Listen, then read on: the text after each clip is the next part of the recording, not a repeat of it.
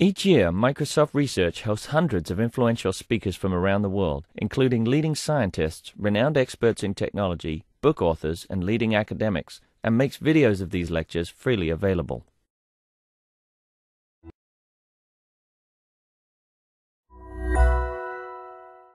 This is our final oral session in this NIPS. Okay, so it is my great pleasure to introduce the presentation. The presentation is about the generalization error of the kernel method with Nyström approximation. The title is Less is More, Nyström Computational Regularization by Alexander Rudi, Raffaello Camoriano, Lorenzo Rosasco. So Alessandro will give a presentation. Thank you very much. I'm Alessandro Rudi. I'm going to present the work I did with Raffaello Camoriano and Lorenzo Rosasco. Let me give a bit of introduction for our work. We started from the consideration that while classically statistics and optimization were considered distinct steps in the process of designing a machine learning algorithms, nowadays a good understanding of the interaction between statistics and optimization is crucial, since we deal with large-scale learning problems. In this context, our work is a step in this direction, as you will see in the rest of the talk. Our context is supervised learning. Here, the problem is to estimate a function f star, given a number of examples. The examples satisfy the classical input-output relation. Note here that the input and the noise are random with an unknown distribution, and f star is unknown too. I will give a short introduction to the setting of learning with kernels that is particularly important for our work, and then I will state our result. Since we know very little or nothing about the function f star, we want to use a model that is very general, in particular, nonlinear and non-parametric. So Q is a nonlinear function. Wi are the centers where we put the nonlinearities. Ci are the coefficients of the combination. And M is the number of centers we want to use. Note that in order to have a non-parametric estimator, M should grow with the number of points. So now the question is, how to choose the number of centers, the coefficients, the location of the centers, for estimating f star properly given the data set? There is a classical answer to this question when Q is a kernel, so it is symmetric and positive definite function. In this case, according to the representer theorem, we just have to use n centers, one on each point of the data set. In this case, we can find the coefficients just by using convex optimization. So let me give an example that is particularly important for our context, as you will see in the rest.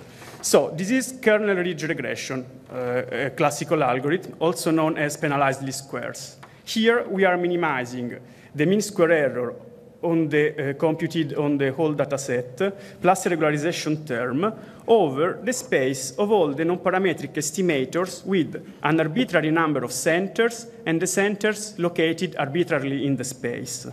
Despite the fact that the space is huge and possibly infinite dimensional, the solution is in accordance with the representer theorem. Indeed, it has n centers, one on each point of the data set, and the coefficients can be found by solving this linear system. So, we are interested in kernel ridge regression because, first of all, it is simple, but because its statistical properties and its computational properties are very well understood. Indeed, if f star belongs to H, then the distance between the non-parametric estimator and the true function is of the order of 1 over square root of n, if lambda is chosen appropriately. So, some consideration. First of all, this bound is optimal, so no other algorithm can improve it. And it is a very interesting result. Moreover, it holds for general kernels. In this case, there is an index of simplicity for the learning problem, and the optimal bound is sensitive to it. In this case, if the problem is very simple, the bound is of the order of 1 over n, with respect to 1 over square root of n in the worst case. Obviously, we have to choose lambda accordingly. So, even if we don't know the index of simplicity, we can again achieve optimal bounds if we select lambda by using cross-validation. So, we have seen that kernel regression has optimal statistical properties and a quite complete statistical analysis.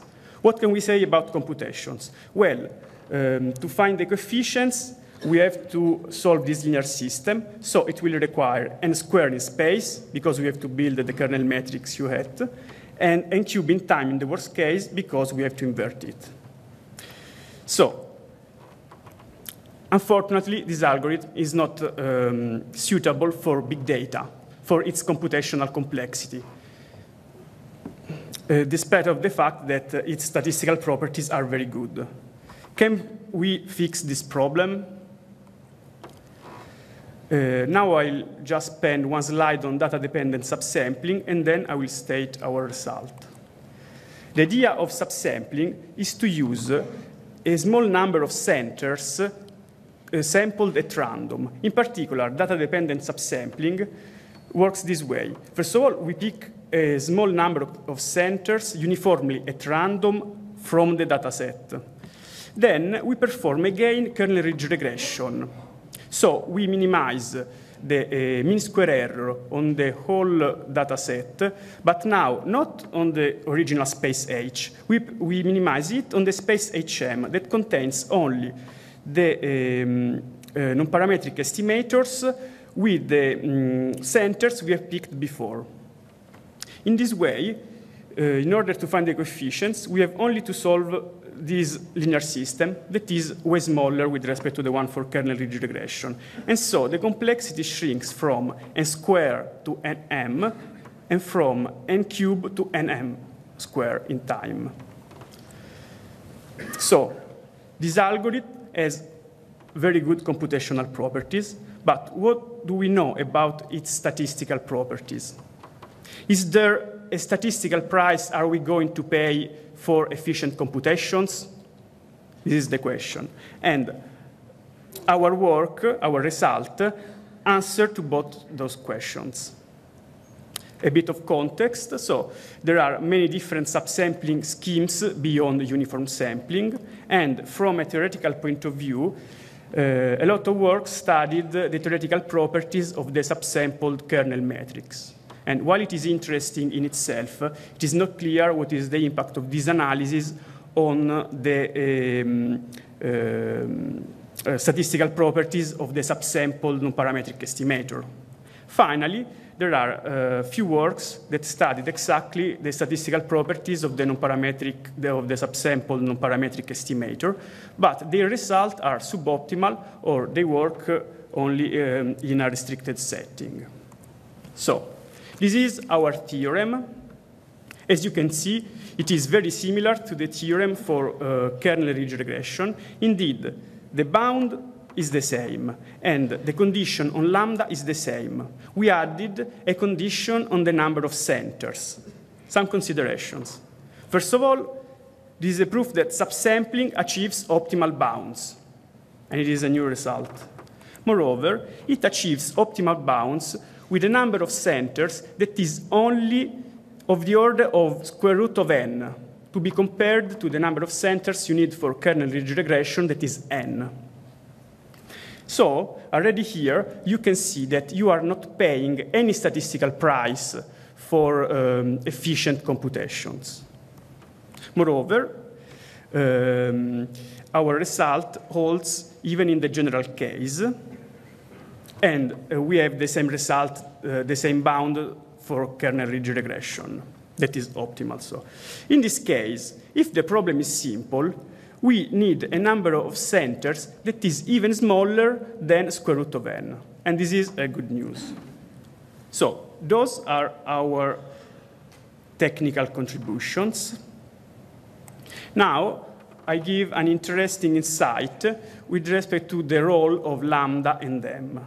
This insight is obtained by rewriting our result. The idea is simply to swap the role of lambda and m. So here I just expressed the theorem by putting m star as a fundamental quantity. What you can immediately see is that now the number of centers controls the regularization level of our learning algorithm. So lambda and m play the same role. They are both regularizers. This leads to a new interpretation for the subsampling level. Indeed, the number of centers is a regularizer, and subsampling is a regularization method.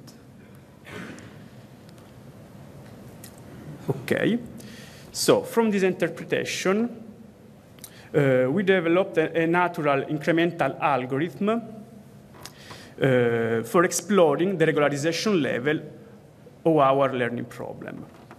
Indeed, we pick a center and we compute the solution by using only that center.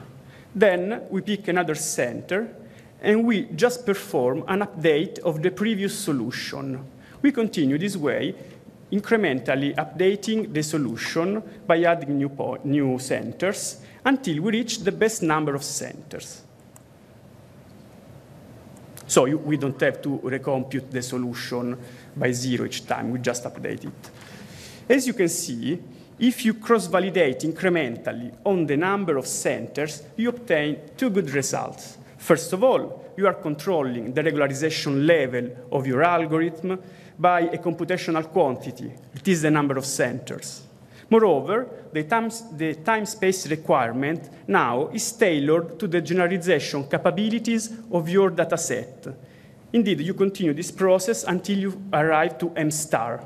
Then you stop. This means that you are not wasting any other computation that is not needed for statistical purposes. Okay. Here, we just compared our incremental algorithm with the state-of-the-art subsampling methods, data-dependent and non-data-dependent, in particular, random features and fast food random features. As you can see from the table, we achieve results that are comparable or better with the state-of-the-art. So, in conclusion, our main result is an optimal learning bound for data-dependent subsampling. Actually, our result holds beyond uniform subsampling. So you are welcome to the poster for more details about non-uniform subsampling. Moreover, some new questions and new perspectives arise from our analysis. Let me focus on the perspectives. First of all, we have seen that subsampling is a form of regularization, and it is very interesting. Moreover, we have seen that we can control the statistical properties and the generalization of our algorithm by using the computational resources. And this can be a good hint in the developing new machine learning algorithms. So, as I said, you are welcome to the poster for more details. Thank you very much.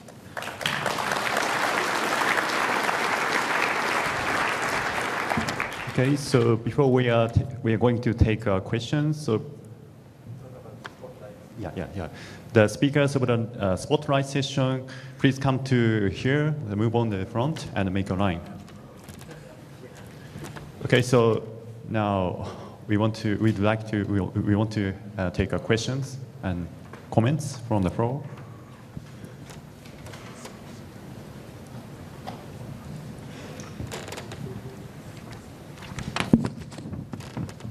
Hi.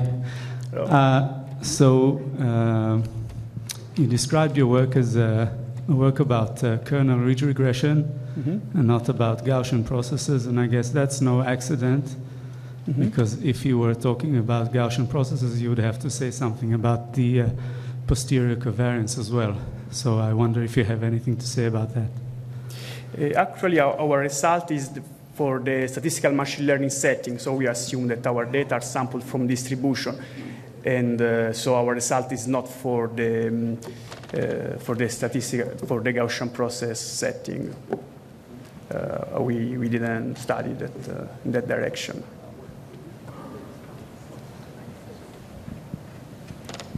Other questions?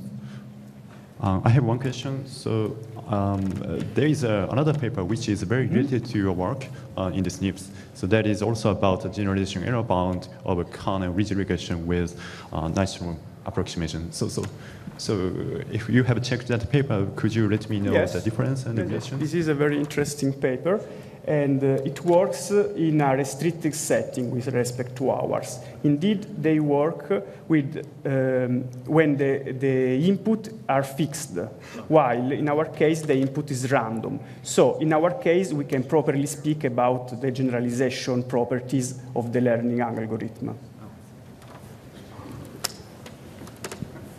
Other questions?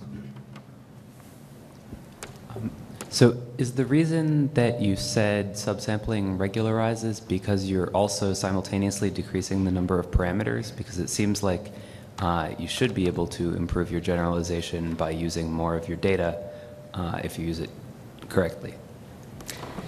So what we do is that we minimize the mean square error on the whole data set. But now we are restricting the space of our estimators. So obviously, if we use very simple estimators, we are regularizing. So this is the idea behind. But the mean square error is minimized over the whole data set. Other questions? I have one more question. So, could you extend your theories to a situation in which the f star, the true function, is not included in the RKHS? Exactly, good question. So, okay, it is rather technical, and we decided to study the case where f is in H because the proofs are less technical. So we thought that it could be a good starting point for the analysis, but we actually have the proof even in the other case, but they are a bit more complicated. Okay. Any other questions? If no, so yeah, please thank the speaker again. Thank you.